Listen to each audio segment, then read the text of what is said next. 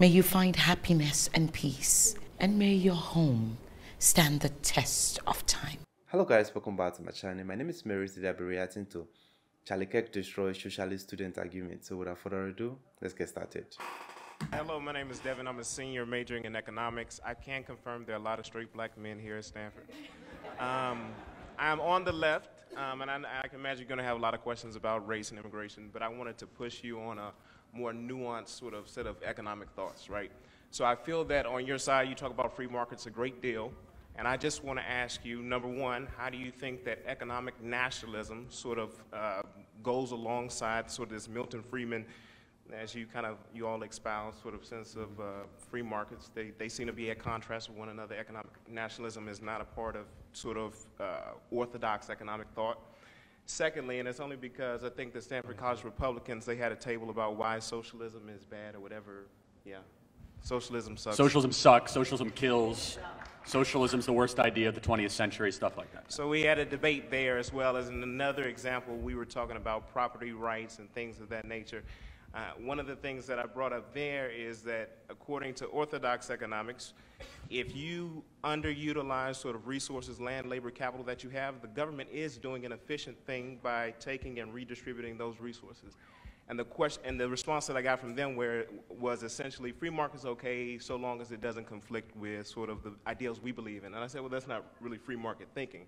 So my question to you is, again, sort of the principles that you have, you know, based on free markets, how does economic nationalism, how does that coincide with it, in addition to this sense of unused property rights? Okay, let's go to the second one. I'll kind of volley a question back to you. Do you think, based on pure economics and based on the utilitarian models that we have, that government's really more efficient at using idle and sedentary land, capital, and labor than the market?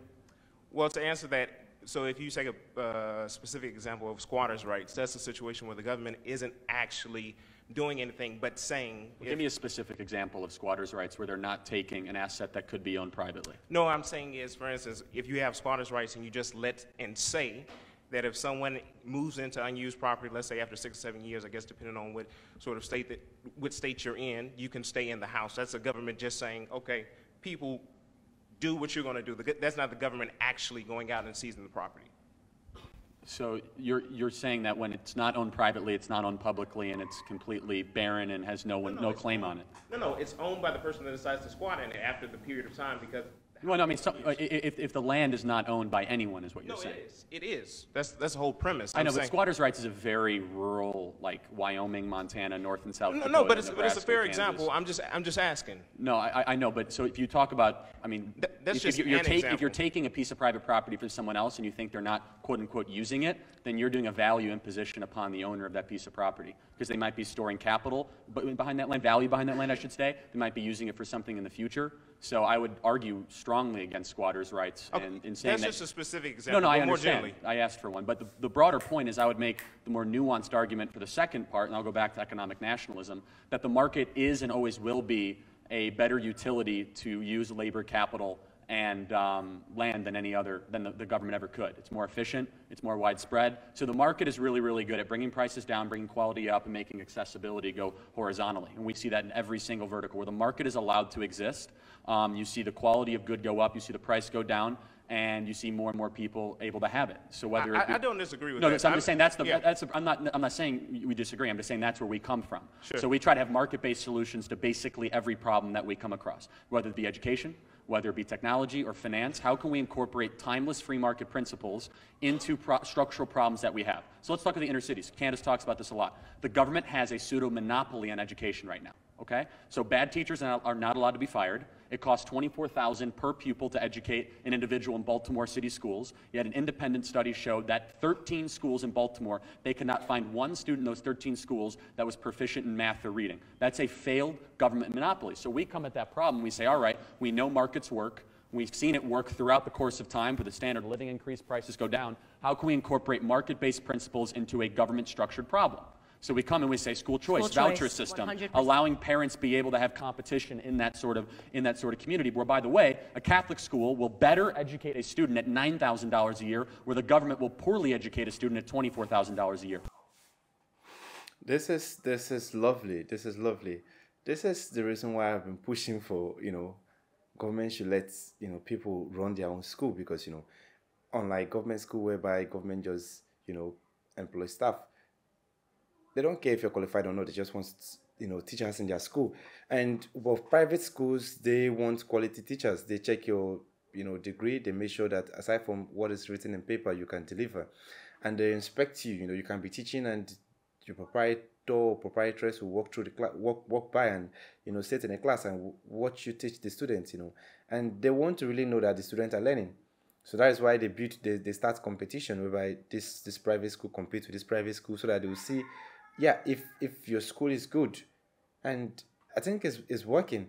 And in private school, we have this teachers assessment whereby you rate your teacher based on their performance. Rate how punctual they are to school, how, if they give you assignments, if they mark those assignments, if rate them, so that the school will know that, yeah, this is how the teachers are performing. And they give teachers to assessment so that they will rate their students. And I think it's helped the school know if they need to do more work. And it's, to me, I feel it's better than government school.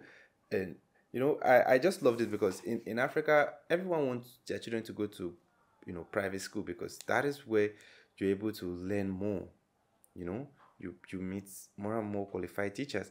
And I get where the guy is coming from. He made mention of property rights, when you are not using a house for some time and someone decides to start staying in that house, so the ownership should be given to the new person because you are not using it. So I feel like even if I'm not using something, it's mine. You see, I can, get this phone when it's cheap, then, leave it for some time before I start using it. That does not mean I don't want the phone. That is how, I feel it's work. In Africa, we buy land at a cheaper, price, especially those undeveloped, land, places that they've not, started staying, people have not inhabit. We just get those lands, leave them for a couple of years till development get to that side of, the country. And by leaving those land for years, the price of the land will appreciate, and you can sell it later and make good money for yourself. And I think that is it. Like, there is a reason why I'm buying it. That money I'm supposed to either spend it on myself or invest it in something else. But I decided to get a property, get a land, so that I can invest in that land. Because in Africa, land appreciates a lot. We don't pay property tax. So when you're able to get a land for yourself for like years, and you sell that land, you get the money to yourself. Or when you build a house and wait for like 5 to 6 years and sell that house at a more expensive price, you get everything to yourself. Government don't tax you for your property. And that is just the joy of it. Being in Africa, sometimes we enjoy some of these things for free without paying tax on them. And I think I never knew that people pay property tax till like a few days ago, when I was watching a video of one of Charlie Kirk video, and he was talking about property tax, and I was like, wow, so people really pay tax on property. And I think we pay insurance, yes, insurance in our car. Okay, we pay insurance of our cars, but aside from that, that is it. We don't really, you just pay your insurance, you get your roadworthy, and you're good. You're good to drive whatever you want to drive to. And we pay for our cars in full. We really don't enjoy this privilege of you getting your cars and paying instrumentally. We pay in full. And that is it. I feel in Africa, we pay less taxes. Okay? And that's just it. And I feel what this guy is saying is totally wrong. If I build a house, I don't want anyone to be in my house, except I ask you to stay there. You don't just stay in my house and end up claiming ownership of it simply because I am not using it. It is my property. It is my investment. I might be building it for my kids. I'm not building it for someone to just come there and take or make claim of it simply because no one is staying in the place. Anyway, this is a beautiful one. I enjoyed this, and I want to see more videos from Charlie. I love how smart the guy is. How, well, maybe his questions are not smart, but he looks smart.